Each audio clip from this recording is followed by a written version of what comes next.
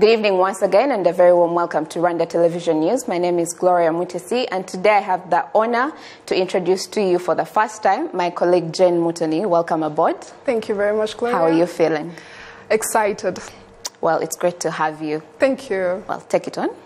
Yes, well, the Rwanda Senate has announced that it is going to carry out an assessment on the recent request by the European Parliament that Paul Rusesabagina be released, as well as claims made by some criticize Rwanda's human rights record. The General Assembly of the Senate convened to discuss a report issued by the Chamber's Standing Committee on Social Affairs, Human Rights and Petitions pertaining to the activities of the National Commission for Human Rights during the 2019-2020 fiscal year. The report highlighted issues that need to be addressed, but also stressed on individuals who use claims they say are related to human rights to try and infringe on Rwanda's sovereignty, while others promote genocidal ideologies while denying and negating the 1994 genocide against Tutsis.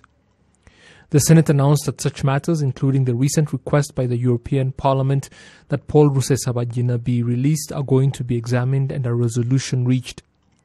The Senate members agreed that Paul Rusesabagina's rights should be respected, just like the rights of those affected by the terror attacks must also not be ignored.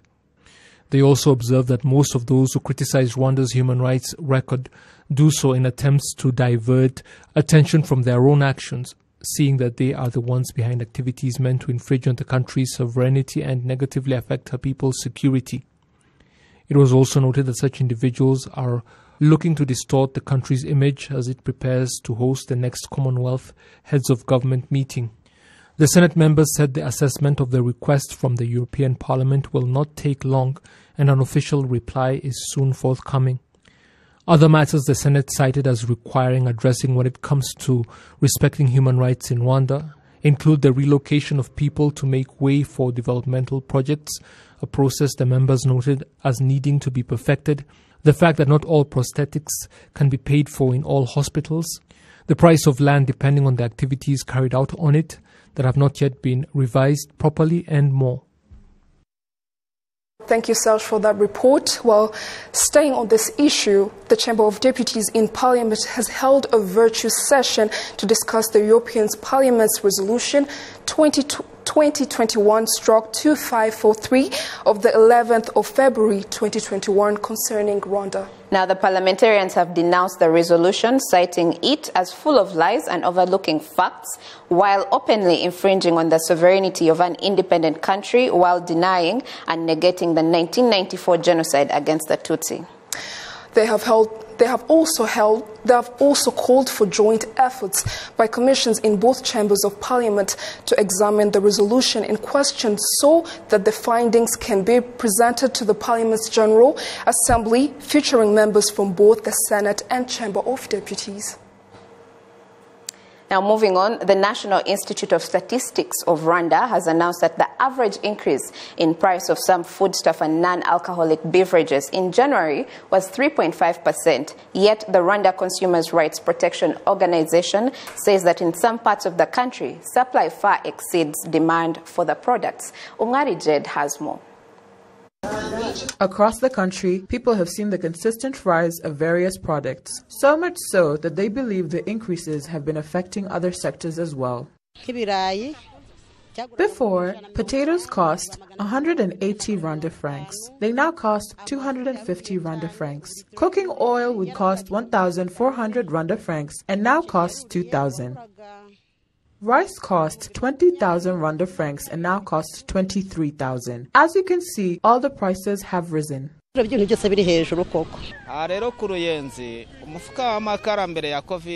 sack of charcoal cost 8,000 Rwanda francs and has since risen by only 500 Rwanda francs to 8,500 Rwanda francs. A bucket would cost you 200 Rwanda francs but costs 300 Rwanda francs now.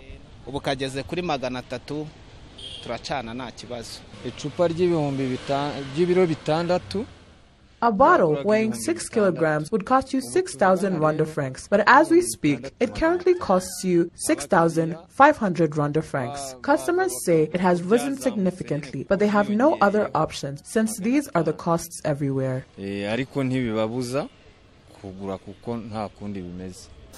People living in both rural and urban areas have come to accept the fluctuation in prices over time. A report by the National Institute of Statistics released on 10th of January 2021 indicates a 2.8% consumer price increase in urban areas and 4% consumer price increase in rural areas in comparison to January 2020. In the city, it would increase by 2.8%, but it doesn't mean it's the case in the villages. For example, if an item is 100 Rwanda francs in the city and in the villages it's 50 Rwanda francs. If the price of an item increases by 20 Rwanda francs, so it becomes 120 francs and 70 francs in the village, when you compare, you will find that the price in the village would have increased by 40% and by 20% in the city. This is mostly caused because prices in the villages are normally low, and a slight increase would make it seem like it's a big difference, but it doesn't necessarily mean that prices in the villages are higher than in the city. The executive secretary of the Rwanda Consumer Rights Protection Organization, Damien Dizeye, says that in the city of Kigali, milk has been scarce, and yet farmers in rural areas are having trouble selling their milk. We consume a greater quantity of milk in town in comparison to the rural areas where milk is delivered from. Since milk cannot be transported to towns, the prices have increased significantly. However, in the rural areas, the price of milk has decreased. They do not have customers to buy the milk, and it is abundant. Since milk cannot be transported to town, it is left at the farms to spoil. Ibiciro rero bikajya hejuru kuko mata ntabwo ari kuboneka mbese mu buryo nyabwo. The report released by the National Institute of Statistics shows that in January 2021, prices in Rwanda increased by 3.5% compared to January 2020, while in December 2020, prices had risen by 3.9%. According to the report, the reasons for the 3.5% increase in January this year is the rise in food and beverage prices by 3.4%, house prices, water, electricity, gas, and other fuels by 4.5%, and hotel and restaurant prices by 4.7%. These increases happened between January 2020 and January 2021. In the report on the Consumer Price Index between December 2020 and January 2021, prices fell by 0.8%. The decline was mainly due to a 2.4% reduction in food and non-alcoholic beverages. Umngari Jade, RTV News. Thank you, Jade. Farmers have been commending the government for helping them acquire machines to dry their cereals during this rainy season and not to have wait for the dry season to do it. The 10 machines were provided to help fight the development of aflatoxins in food stocks during storage, especially in humid conditions.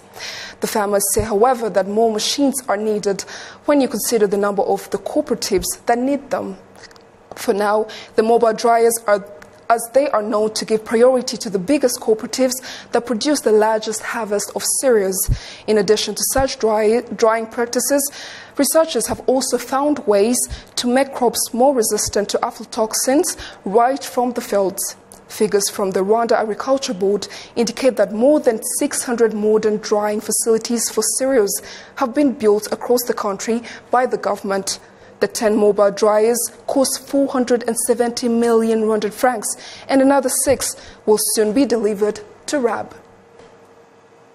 And now away from Kigali, seed multipliers in the Ranjingo marshland in Nyagatare district say they are facing huge losses and claim that this is due to hippos found in the wetlands and that these losses incurred have not been fairly compensated. Gabi Muvunyi has more.